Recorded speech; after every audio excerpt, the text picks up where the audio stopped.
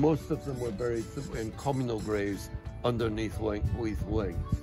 Well over 2,000 people. There's a little primary school just along on the left there, St Mary's Roman Catholic Primary School, and they did some building work there a few years ago, and they unearthed the remains of 80 people.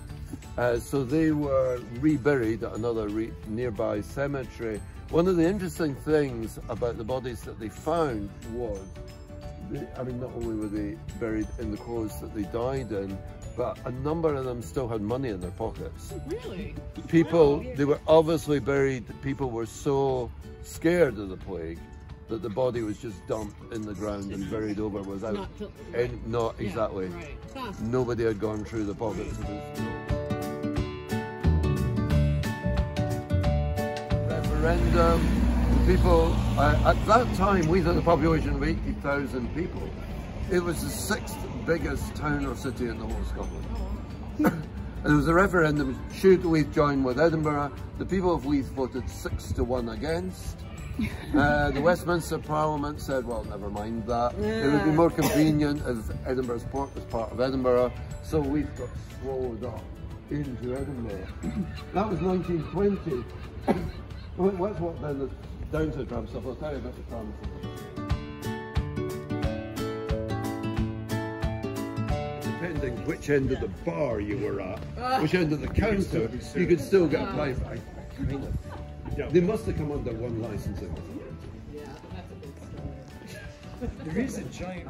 in the early 1800s, at the time of the Napoleonic Wars, they took the top off it, they took the sails off it, and it became a signal tower to signal to shipping. This area that we're on now, we began on the crop. One of the guys on the crop was saying you only need to dig down 18 inches and you come to really good quality sand. This area we are on now is reclaimed land. This was, over there was all sand. And from the 1500s into the 1800s, this was the scene of the Leith races, horse races. But Leith races was a huge sort of festival and fair. There'd be fairground attractions, there'd be races on the sand, there'd be a lot of drinking and merriment, a week-long festival. It's also where they hanged pirates. Coincidentally, I mentioned George IV's visit to Leith in 1822. 1822, it's easy for me to remember, that was the last year that they hanged the pirate on Leith sands as well. So if you imagine all this was sand, which makes sense of Leith Links being called links, because traditionally a links golf course has got sand on it, it's next to the sea, and that would have been next to the sea as well.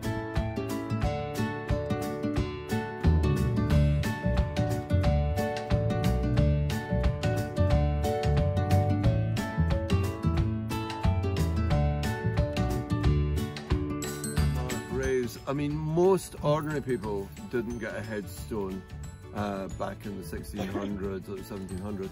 This is quite interesting. When you bought, generally in the graveyards, if you bought a plot, it could accommodate 5 people. So the first person to die would be the person that was buried deepest. Then maybe his wife would go on top of him, children would go on top of that. So they'd basically be stacked up on top of each other. If you look round the gravestones, the ones that you can read in this cemetery, you'll find that a lot of the people were either ship's masters or ship owners. You're not seeing ordinary seamen here. What's particularly interesting about this stone is, firstly, it's the beginning, it's over 200 years ago. Firstly, we can read it, and secondly, it's continued on the back. If you come around this side, it's like flipping over the page of a book. And again, we've got shipmaster, shipmaster, shipmaster. So all these people were shipmasters. It's the same in a lot of cemeteries. A lot of people that did have headstones, the headstones haven't survived. And one person that I want to talk about is a woman called Anne McIntosh. Her maiden name was Anne Farquharson. She was born into a Jacobite family, a staunchly Jacobite family.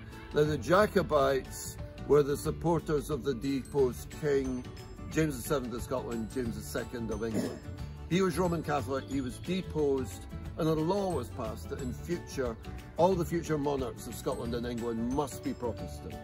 This presented them with a particular problem when Queen Anne died, because she didn't have any adult children, and the descendants of James, who were in a direct line, Anne was the daughter of James.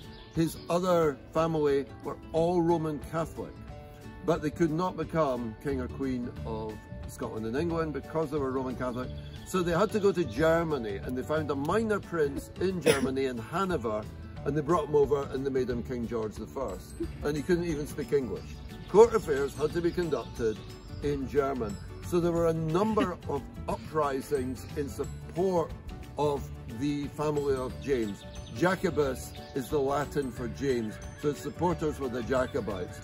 So Anne Farquharson was born into a staunchly Jacobite family in 1720, so there had already been a number of risings, but she married a guy who was actually an officer in the British Army, the Hanoverian Army. So basically, when the 1745 rising began, a guy called Bonnie Prince Charlie came over from France. He raised an army in the Highlands, where Anne and her husband lived, and she raised between 200 and 400 soldiers to fight on Bonnie Prince Charlie's side against her husband.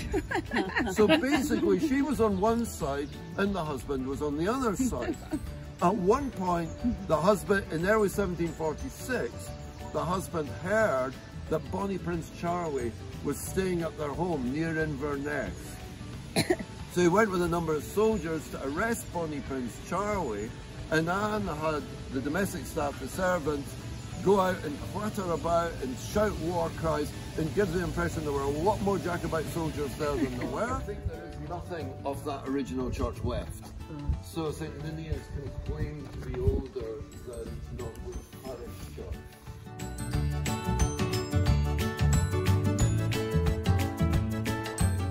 He could not defend his title in April 1746 because he was at the Battle of Culloden with the Jacobite army. He was the Surgeon General to Bonnie Prince Charlie's Jacobite army. Now, as we mentioned, I think I mentioned, the Jacobites were heavily defeated, and John Rattray was captured and imprisoned, and he was actually sentenced to death for his part in the Jacobite rising. But he had an old golfing friend called Duncan Forbes. Now, Duncan Forbes was quite senior on the other side, a bit like Colonel Anne McIntosh. He had a pal, Duncan Forbes, who was senior on the Hanoverian side.